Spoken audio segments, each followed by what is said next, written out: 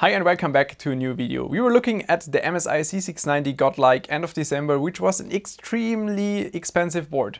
Today we're looking at a much cheaper solution, the C690 Torpedo, which is a bundle with an EK monoblock. But it's a completely different monoblock than everything that I've seen so far before.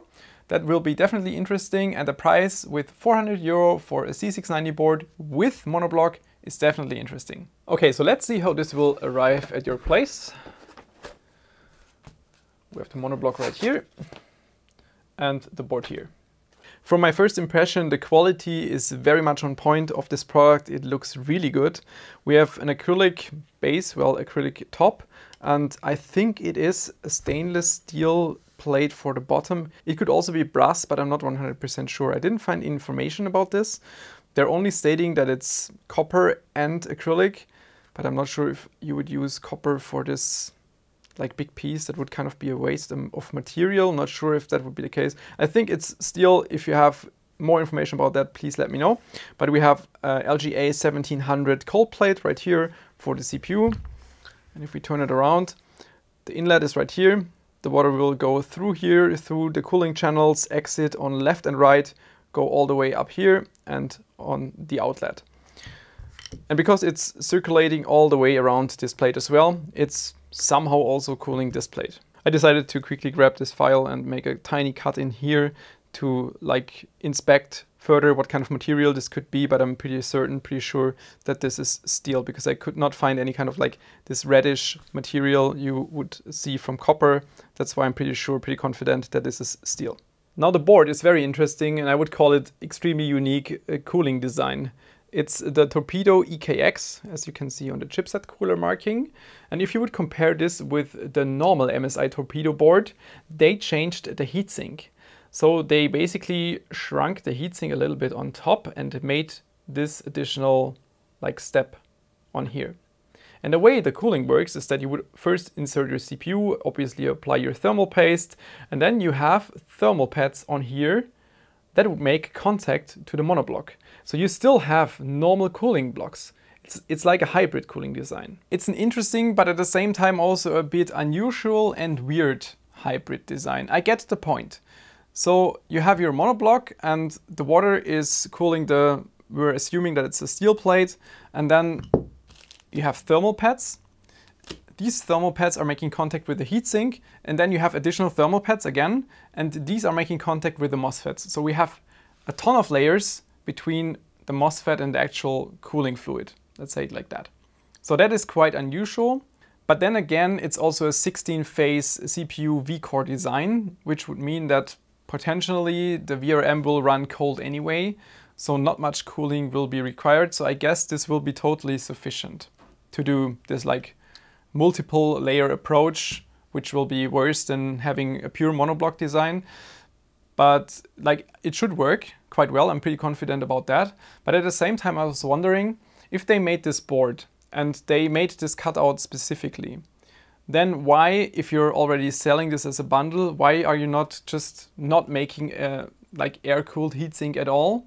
Save $5 and then invest this into the monoblock for having additional MOSFET cooling on there. That's something I'm not quite sure about why they did this. It could be that they wanted to keep the chance of using an AIO in the future or like an air cooler in the future, but then again, I'm not quite sure how many people will upgrade to a different cooling solution after the years.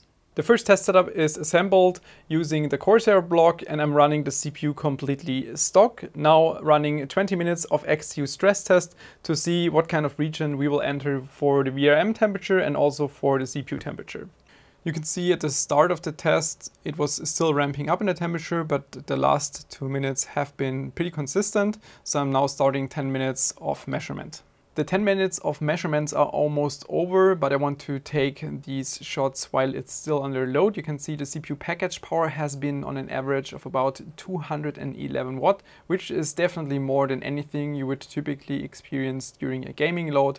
The peak CPU temperature was 87 degrees Celsius with an average of 76 degrees Celsius. And if we go over to the VRM temperature, it was at about 72 degrees Celsius maximum. To verify that the MOSFET temperature is also correct, I placed a probe on the backside of the PCB.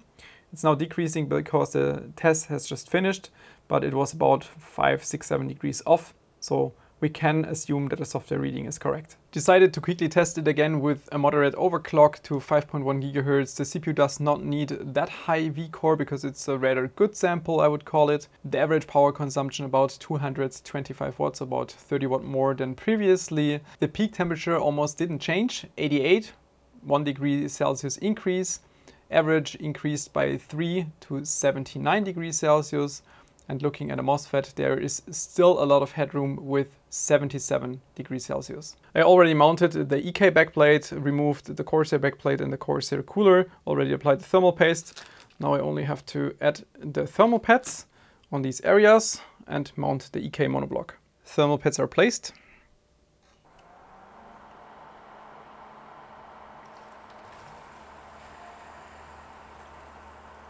Can definitely tell that it looks very nice. I have to admit, it looks really good.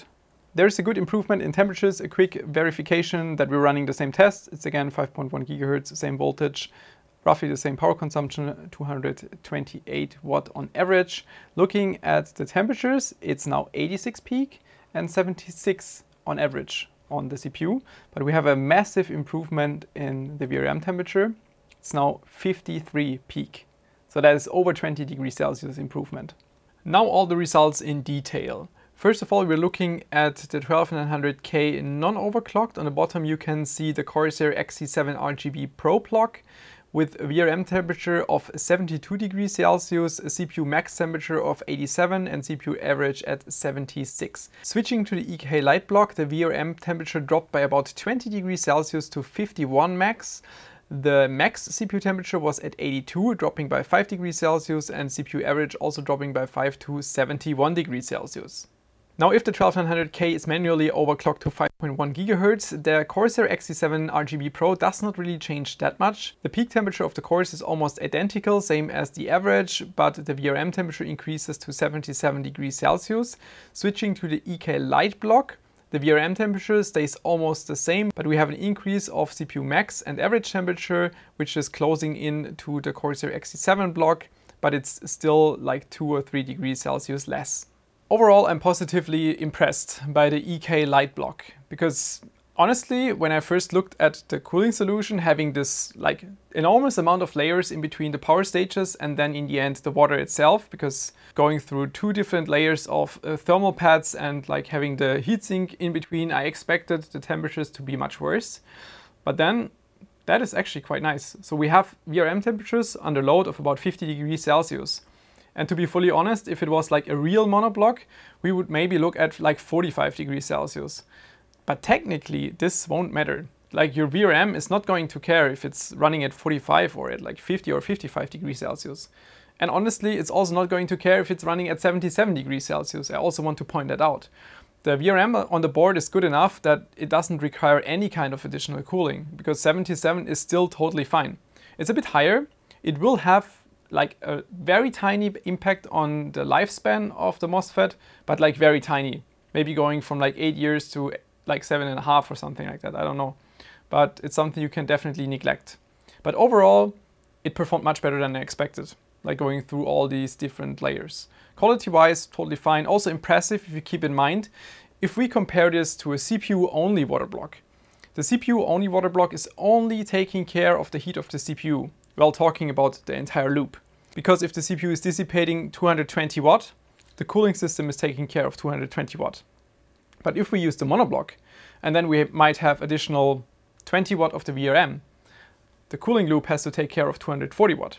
And then keeping in mind that the EK block is cooling the CPU and the VRM, which is leading to a higher water temperature, and it still performed better on the CPU temperature than the CPU-only water block.